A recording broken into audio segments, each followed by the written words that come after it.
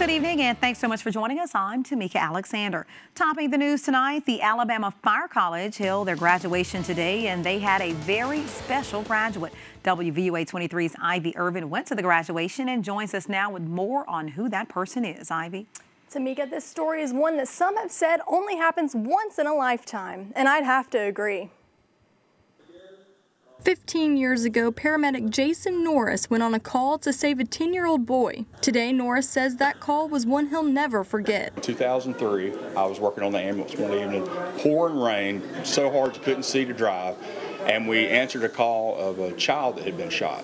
Norris says when he arrived at the scene, the child was barely alive. On the way between Lake Tuscaloosa and Druid City Hospital, I put 2 liters of fluid in him as fast as I could squeeze it, just knowing that he was a dead boy, that there's probably nothing they're going to be able to do. But today, 15 years later, paramedic Norris gave Tyler Smith, the child who had a bullet through his chest, his paramedic certificate. And Smith says because of that night and Norris saving his life, becoming a paramedic means so much more to him. That night kind of turned things around for me and made me find a direction and kind of led me to this.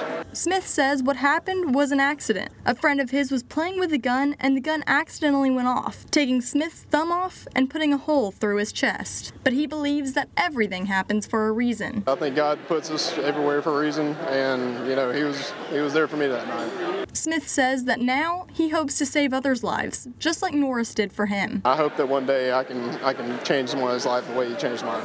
And Norris says he's positive that Smith will be a great paramedic. It certainly is a neat coincidence that now he's going to have the opportunity to do the same things that I've done. A huge congratulations and good luck goes out to Smith and all of the other graduates as they begin their careers as paramedics. Reporting live tonight, I'm Ivy Irvin, WVUA 23 News.